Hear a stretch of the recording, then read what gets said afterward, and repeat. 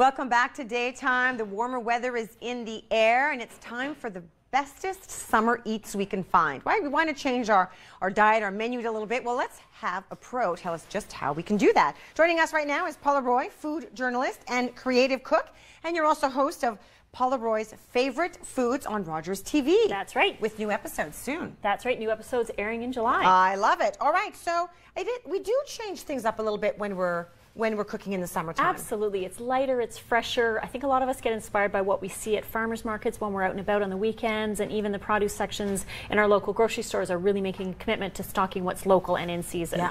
And we just sometimes don't know where to start.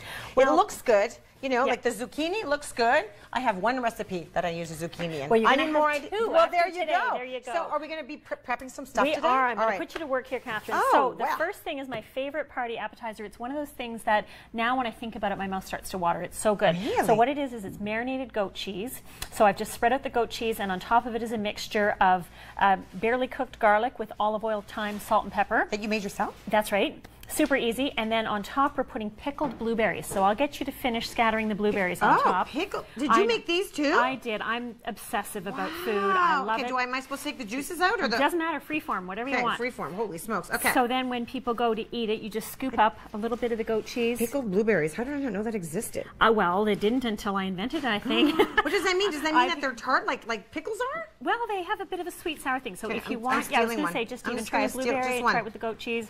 I'll pickle anything. Oh, it is pickled. Okay, that's a very surprising taste. Really good in cocktails too, those pickled blueberries, by the way. Like a dirty martini with those. A1. Look at you speaking my language. There you go. So that's a really great appetizer. And so you're meant to put that on a little bit of bread like that? That's right, yeah. Okay, lovely. Or you could even scatter that combination on top of some greens for a really fun salad. Okay, beautiful. So really versatile. So next up, the zucchini you mentioned. Yes. And it's true, it's hard to figure out ways to use it. I love this simple little spiralizer. I'm going to get you to try it. It's like a pencil sharpener. So you kind of grip it there and then just push the zucchini and turn it, and you'll be making zucchini noodles. What's coming out of that side? Oh, look at that. I put those noodles in a chicken soup base instead of pasta noodles, for example, for a really fresh summer soup. Okay, now does it matter that they're making like no, super that's perfect. long? You can make them. We have contests in our house. I think the longest we've had was one 9-foot noodle. Wow. And then when you're done, you just stop and you can just pull them out of the back. There you go. Isn't that interesting? And then for a salad, I usually try and give them a little cut because then they're just a little bit easier to eat. Okay. So my favorite dressing for this is a combination of lemon and thyme. I'm really big on the thyme thing. Okay. And a little bit of Dijon, some salt and pepper and olive oil. And just and basically it's just zucchini with some of the dressing. That's right. And it's so delicious. It's a great salad because the zucchini is pretty robust. So if you want to make some and take some to work the next day, it's still going to be in really good shape. Well, you were talking about putting it in soup. Does it get really, really mushy when you put that in soup? A lot of the strands have the outside still on them, smart. so it kind of helps them hold their body. It's just like having a pasta noodle in there. Look at that. You put nuts in there as well. A little pecan for a little crunch. Isn't that interesting? And there Beautiful. you go.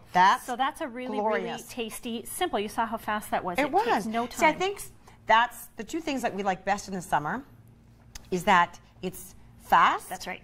Not only is it fresh. Fresh, yes, but fast, right? A lot of this stuff, because you're getting the vegetable right off from the market, wash it a little bit, and it's ready to go almost. And it's not cooked, it's raw, so you're getting all those nutrients. That's right. Which is great. This I love. Okay, that I can try. So then we've got some strawberry salsa.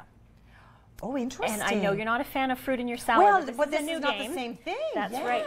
So I've got some little scoopy chips there. So it's just chopped up strawberries with some little English cucumber for a bit of crunch, some cilantro, a little bit of onion, maple syrup, lime juice, salt and pepper. That's it. So some sweet and some of that cilantro and a little bit of hot sauce. So it's got the savory, the sweet, the whole That's incredible. Combo. Oh my gosh, I'm going to absolutely taste that at the end. Yeah, because if I do that now, I won't be able to speak to you. And then you can do the same thing with cherries. You make a great cherry salsa, and these things are not only great for dipping. Put them on grilled fish or chicken. Fabulous. So it works both ways. That's right, and that's what I like about all these things. Like the zucchini noodles, use them lots of ways. Use this for salads or an appetizer. Use this as a condiment or just as a snack. Can I make something like this the day before? Yes, because it just keeps taking on the flavors. You'd want to refrigerate it. Yes, of course. But absolutely, you can make it ahead of time. So great for parties for that. Okay, I like that. Let's move on over to this side. Okay, so we always think about great treats for the kids, popsicles and yogurt pops and all these things. Yes. What about the big kids, right? Oh. We need something too. I hear you. So I actually